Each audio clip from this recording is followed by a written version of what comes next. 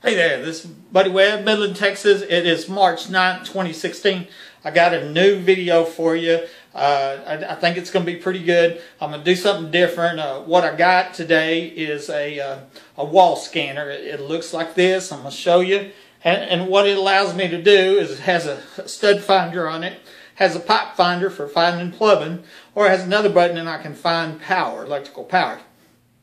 We know I was shot from ground floor level. A person under this house shot me. It's not my word that says that, it's the evidence that says that. I mean, that's a proven fact.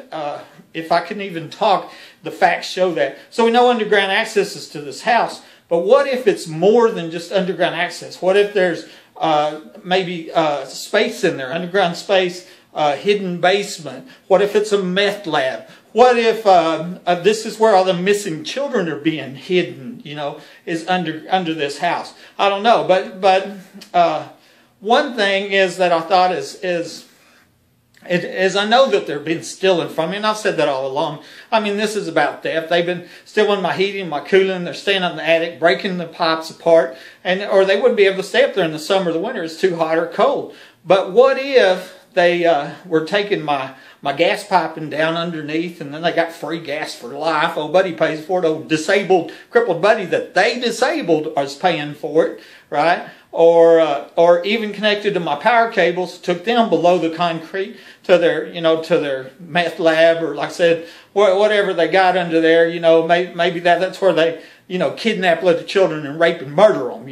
We don't know that, but that's a possibility because of the one story I told you about rape and murder. And so what I want to do is use the wall scanner and see if any power goes below the concrete. That should never happen. My power at this house comes over the top, comes in, all the power is above the concrete slab. So this wall scanner at the base of the floor, if it goes off, that's a good indicator that maybe they are coming inside the wall and rigged it, and they're stealing electricity from me. Once again, disabled buddy's paying for it for life. So I'm going to show you how it works now. Okay, I'm here at the wall. I'm going to turn it on. I'm going to let you see. And then I'm going to press the power button here, and I'm going to put it up against the wall, the scanner, okay? And I want to see if y'all can see, okay? And I'm going to slowly just move it across. There it is. And I expected that because I got a switch right here, And so I had to move a little bit further. It is. And so that shows you we got a power line right there, okay? So now what I'm going to do is check at the base of the floor. Okay, here I am. I'm on the floor, and I'm just going to scan along the baseboards because we should never have old power down there at the baseboards, And so here I'm just kind of moving along the wall, going, okay, let's look. And there it is. Looks like I got power right there. Isn't that interesting? Maybe it's an anomaly.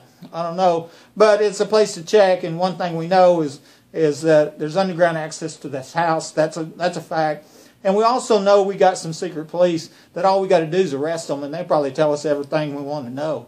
And so I just want to show you this wall scanner. I haven't checked the whole house, but I might show you some more if I find it. See you later.